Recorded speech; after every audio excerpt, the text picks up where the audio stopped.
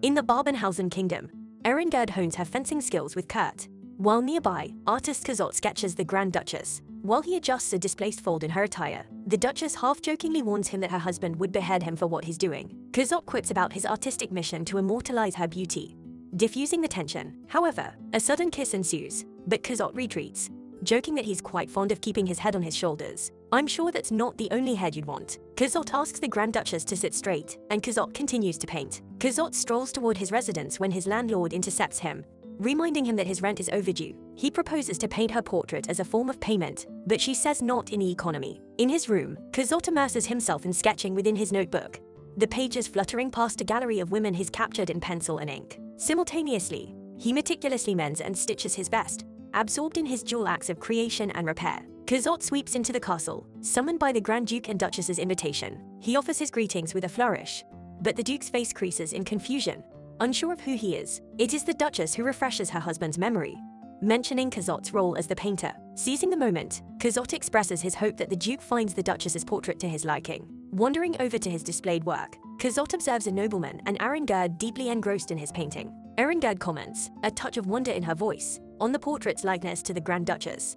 Yet she notes an intriguing disparity that sets it apart. Eager to delve into the subtleties that Ehrengard has noticed, Cazotte is about to speak when the nobleman interjects, guiding Ehrengard away and leaving the painter with his thoughts and the silent whispers of the canvas. Cazotte is in the midst of capturing Ehrengard from afar with his pencil when the Grand Duchess disrupts his concentration. Her curiosity piqued, she inquires whom his gaze is fixed upon. Upon learning it's Ehrengard, she enlightens Cazotte with a flourish that the girl is none other than the daughter of her father-in-law's aide-de-camp. Brushing aside any shadow of sadness from Ehrengard's earlier remarks about the painting, the Grand Duchess urges Cazotte to accompany her. She has someone she desires him to meet. With a gesture that draws the attention of the assembly, she presents her son. Seizing the opportunity to confide in Cazotte's pressing need, she reveals the fragility of their position in the line of succession not being direct descendants. Their grip on power is precarious. The gravity of the situation deepens as she discloses the Grand Duke's deteriorating health, an ailment beyond the aid of their physicians. Her son is poised to ascend the throne, yet without a bride, he cannot claim his inheritance. Cazotte queries how he might be of service, and the Grand Duchess confides that though young women are drawn to the prince, he remains disinterested. She imparts to Cazotte the urgency. Prince Lothar must find a wife swiftly, lest the throne falls to Count Marbard and Countess Orisla. The Grand Duchess implores Cazotte to kindle a passion within her son. Cazotte hesitates, claiming incapacity for such a task, but the Grand Duchess is persistent, urging him to set his terms. He proposes his reward, the opportunity to paint Ehrengard. Leaving the festivities behind, Cazotte retreats to solitude where he continues to sketch Ehrengard in his notebook. Subsequently, he returns to his quarters, settles his rent, and makes his way back to the castle. In the tranquility of the garden, he encounters Prince Lothar and inquires about the prince's somber mood. The prince confesses his parents' desire for him to wed. Cazotte reframes matrimony for the prince, not as confinement but as freedom, and illustrates his point with sketches of nudes from his book. The prince, intrigued, marvels at the drawings, retaining one for himself. Assuring the Grand Duchess of his newly established rapport with the prince, Cazotte announces that he has ignited the prince's curiosity. He outlines a plan to venture to Liechtenstein Castle, where he is commissioned to paint a family portrait. Cazotte suggests they take the prince along to acquaint him with the daughters of the household. The Grand Duchess is skeptical, noting previous failed attempts with Liechtenstein, but Cazotte steers the focus toward Ludmilla, the youngest, on the cusp of her 18th birthday. Cazotte and Prince Lothar set off for Liechtenstein, a simple journey under the guise of master and apprentice to avoid the weight of royalty. They reach the castle, their canvas soon holding the family's visage, but it's Ludmilla's image that needs a touch more artistry. She stays behind with Cazotte and the prince. As they work, Cazotte sprinkles conversations with subtle praises of the prince, planting seeds of admiration. With a discreet exit, Cazotte leaves a space for those seeds to sprout. It's not long before Ludmilla and the prince find a connection that pulls them into an inseparable bond. This new love, Cazotte shares with the Grand Duchess, igniting her delight. A grateful Grand Duchess offers Cazotte payment, but when General Schreckenstein resists the idea of his daughter's portrait, Cazotte, a little stung, refuses the gold. Still, an invitation remains, a chance to attend the wedding where Prince Lothar and Ludmilla exchange lifelong vows. In the midst of this joy, Cazotte's eyes wander to Ehrengard. A silent admiration ensues. Summoned to the palace, Cazotte learns of Ludmilla's delicate condition, 4 months with child. The Grand Duchess confides a pressing concern.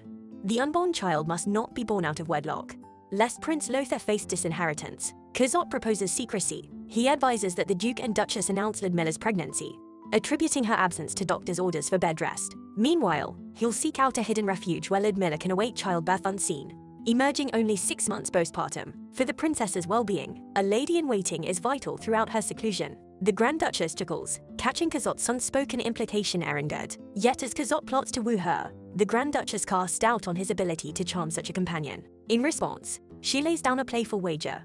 If Cazotte can win over Ehrengard, a lifetime position at court awaits him. But should he stumble, he faces a night with the Grand Duchess herself. At a big meeting, General Schreckenstein, Ehrengard, the Grand Duchess, and Cazotte talk about making Ehrengard the new lady-in-waiting. Thanks to her family's military past, she's a top pick. The general agrees. Ehrengard says goodbye to her fiancé, Kurt, and gets ready for the job. Cazotte finds a quiet spot in Rosenbad for them to stay. Once there, they bring in Professor Putziger, a doctor, to look after the princess's health. They're also joined by Mr. Podolsky, who's good with horses, and Countess Bargendorf, who will help the princess. When Cazotte shows everyone around Rosenbad, Countess Bargendorf wonders if he's just a helper, but he tells her he's actually the painter. Ehrengard thinks she remembers him from before, but he plays it cool. Together, they all welcome the prince and princess to Rosenbad. Cazotte tells the Grand Duchess that everything is on track, but he hasn't gotten very far with Ehrengard yet. Early one morning, Ehrengard asks Cazotte if he wants to go horse riding with her. He's not great at riding,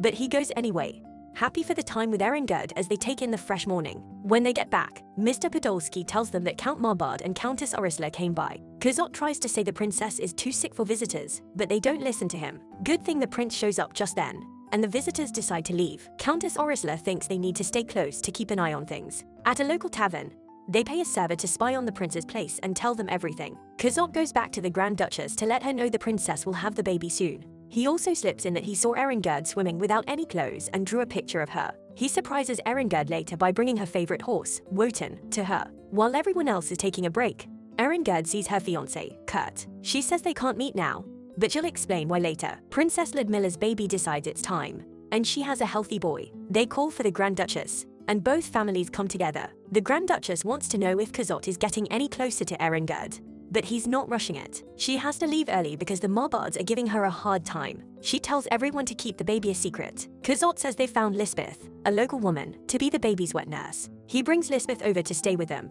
but her husband isn't happy about moving. The Marbards show up at Rosenbad again, and they hear about the baby from Lisbeth's husband, Matthias. Countess Orisla tells Matthias if he gets the baby for them, they'll bring his wife back. Cazotte keeps drawing pictures of Ehrengard while she's swimming. When Ehrengard catches Cazotte on his way back to Rosenbad, she asks to see his art, but he won't show her. They're interrupted by Mr. Polonsky because the Grand Duchess has come over. The Grand Duchess tells Cazotte they can't keep saying no to the Marbards.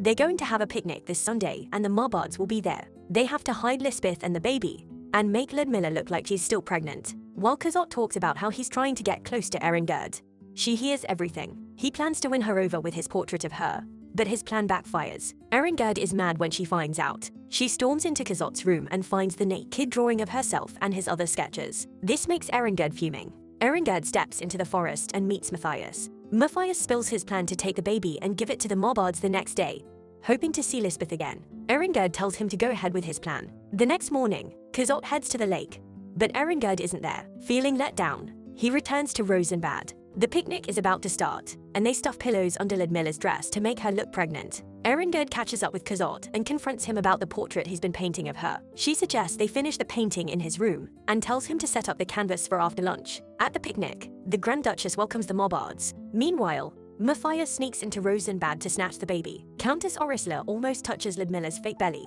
but Ehrengard quickly distracts her by tossing a drink at Count Marbard. Suddenly, Matthias shows up at the picnic with the baby, Lisbeth right on his heels. Ehrengard and Cazotte take off after Matthias. The chase leads everyone to the tavern, where Ehrengard confronts Matthias. In the heat of the moment, Ehrengard is declared the mother and Cazotte the father of the child to protect the secret. Cazotte pulls out his sketchbook to show his drawing of Ehrengard as evidence of their relationship. The Marbards leave in a huff, and Kurt, who has seen the whole scene, challenges Cazotte to a duel over the scandal. As the sun rises, Kurt and Cazotte face each other in a duel. Cazotte, pacing off his steps, accidentally shoots himself. The duel stops at once, and Ehrengard rushes to Kurt's side, embracing him. In that moment, Cazotte realizes he will never win Ehrengard over. The Grand Duchess observes their reunion from a distance. Soon after, the prince and princess hold a christening for their son. Ehrengard is honored with a blue ribbon from the Order of St. Stephen, a prestigious award for noble women who serve Babenhausen well. Cazotte, on the other hand, doesn't receive any honors. True to the bet he made,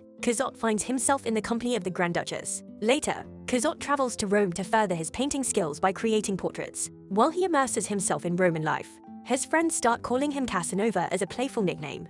Subscribe for more videos like this. Turn on notifications and leave a like. It really helps the channel.